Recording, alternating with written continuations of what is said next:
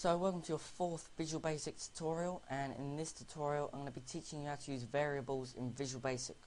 So if you haven't done any other kind of programming languages before, then you probably won't know what a variable is. A variable is basically a piece of code that can store a value, and that value is actually stored in RAM, so random access memory. So what I want this to do is, when I press this button, it's going to tell me what my name is in the message box. So as you can see, I've just created a form with a button, and I've made the text for the form as "what is your name," and the button has text of "your name is ... So if I double click on this button now to see its code, here we can put dim for declare in memory, and I'll be just saying declare in the future. It's a lot easier. So, and then put a space, and then we put the name of the variable. So I'm going to put name equals, as, and then we put what type of variable it is. So it could be a string, a number, a decimal, a point, things like that. So I'm going to put as string, because my name is made up of letters. It's not 193482. So that's that.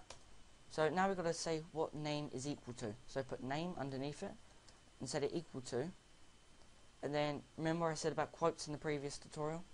Since this is a string, we put in quotes. So I'm going to put new, and then I'm just going to make some space in between these so that we can say this area is our variables, and this area down here is what's actually going to happen.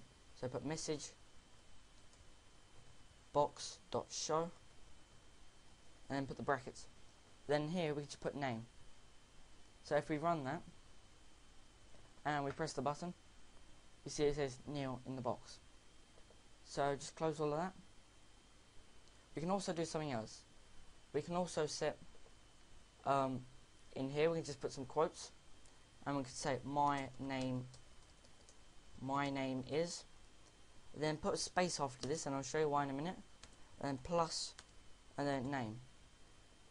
So what this is going to do is my name is, then since this is Neil, it's going to show my name is Neil. If it was Steve, then it would be my name is Steve. And we put the space here to break up the word is and Neil, because otherwise they'll be the same word together, and it wouldn't read right. So if I run this now and press the button, you see it says my name is Neil in one sentence. So that's your tutorial on variables.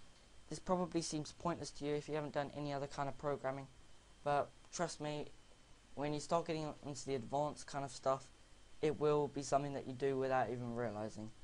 It is one of the most useful things you'll use in Visual Basic and any programming language. So yeah, so in the next tutorial I'll be teaching you how to use if statements, which is where all the fun comes in. And so thank you for watching this tutorial. Don't forget to comment, rate and subscribe, and I'll see you in the next tutorial.